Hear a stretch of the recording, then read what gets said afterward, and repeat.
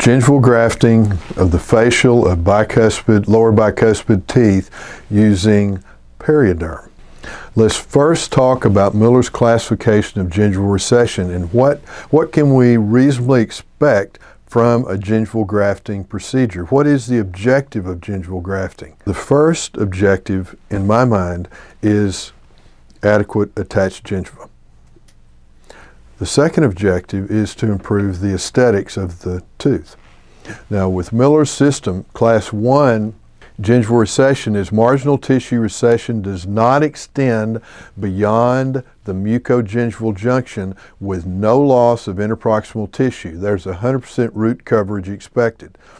Class 2, marginal tissue recession that extends to or beyond the mucogingival junction. Attached, unattached, keratinized, unattached. Unkeratinized gingiva. With no loss of interproximal tissue, that means the gingival height is normal. There's no interproximal gingival loss of tissue. Again, 100% root coverage is expected. A Class 3, marginal tissue recession extends to or beyond the mucogingival junction, meaning the recessions into the unattached, non-keratinized gingiva, with some loss of interproximal tissue or tooth rotation, meaning the interproximal papilla have recessed or are more apical than they were years ago in this patient. The interproximal bone is still coronal to the apical extent of the recession. Only 70% root coverage is expected. That means the interproximal bone is coronal to the apical extent of the recession, but you're not going to get complete root coverage. Then Class 4 is marginal tissue recession extends to or past the mucogingival junction with severe loss of interproximal tissue. The gingival papilla have been, some of the height has been lost, or tooth rotation, less than 50% root coverage is expected. All right, let's look at this again so we know what we're looking at with this case. This is very important, and this was brilliant when P.D. Miller put this together back in, he first published this in 1985, and it's still the gold standard. So Class 1 is when the marginal tissue recession does not extend to the mucogingival junction. Here's the mucogingival junction. So the recession is still in the attached gingiva. There's no periodontal bone loss in the interdental area, meaning the bone levels are normal.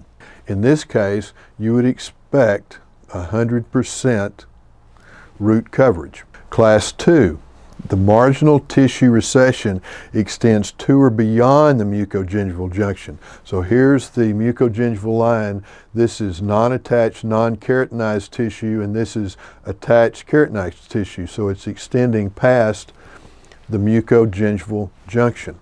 No periodontal loss in the interdental area, meaning the papilla are normal height and the bone levels are normal height.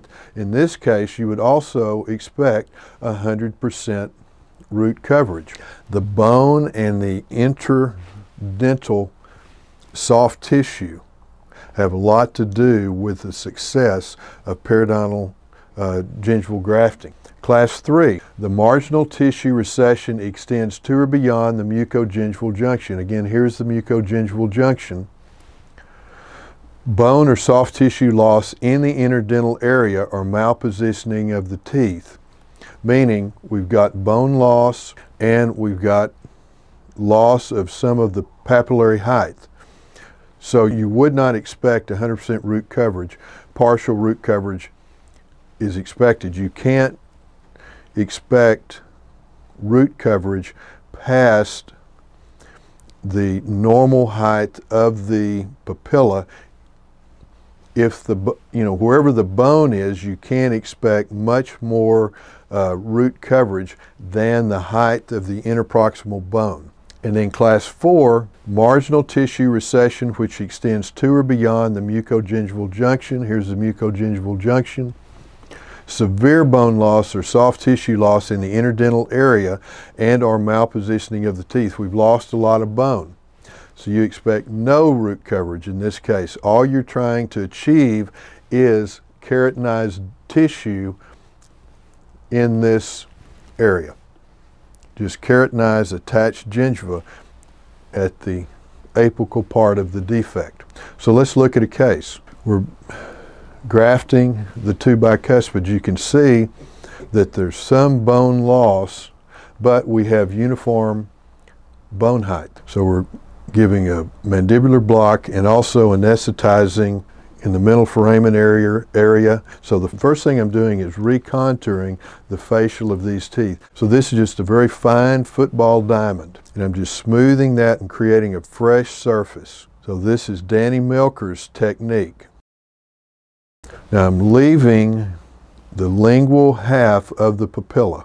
So I'm cutting through the center of the papilla and reflecting half of it to the facial, but I'm leaving the lingual one half.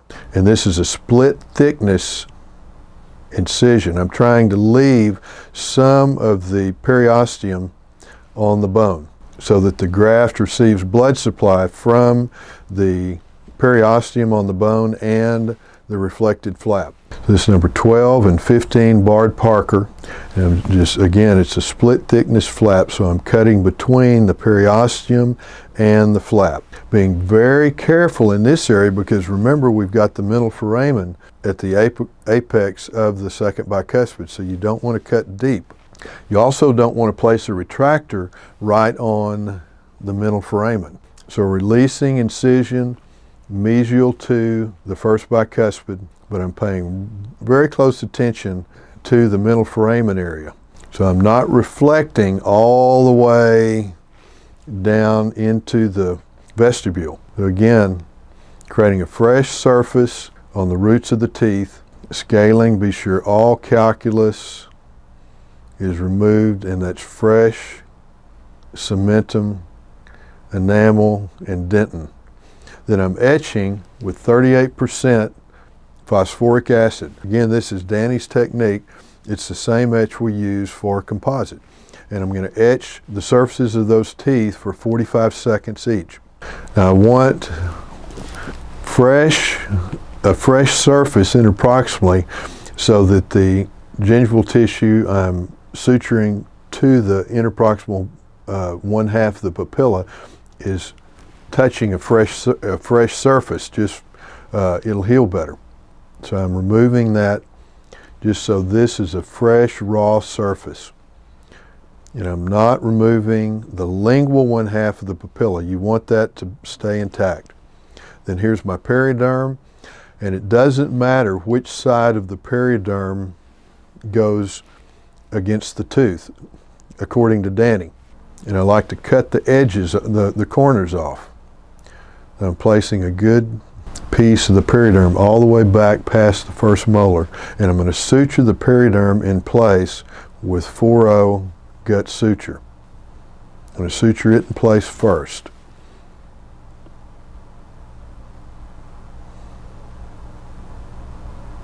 You don't want that perioderm membrane to be moving.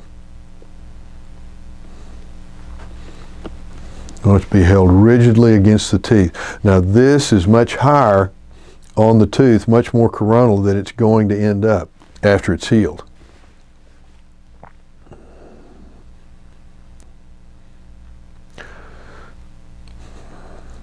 Next, I'm going to suture the tissue over the perioderm. And now this is with 4-0 gut suture.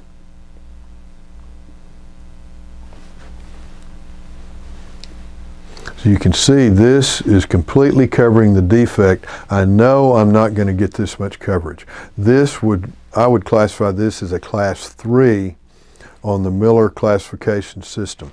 And so I'm hoping for about 50 to 70% root coverage along with some additional keratinized gingiva.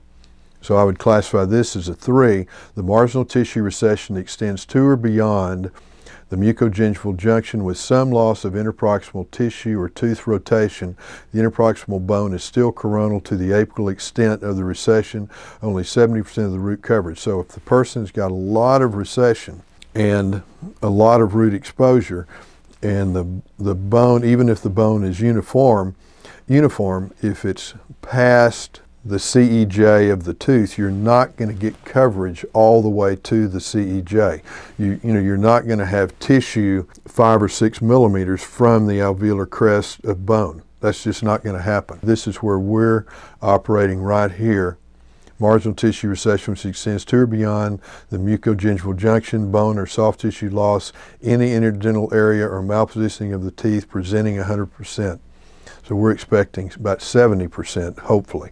You can see we've got some bone loss, but we have a pretty uniform alveolar crest. There's no bone loss down to the furcation area of the molar. So you can see here's the final result, and you see with these photographs the new mucogingival junction. So we've added about, a couple of millimeters of attached gingiva coronally. Very effective technique, and that's the Dental Minute.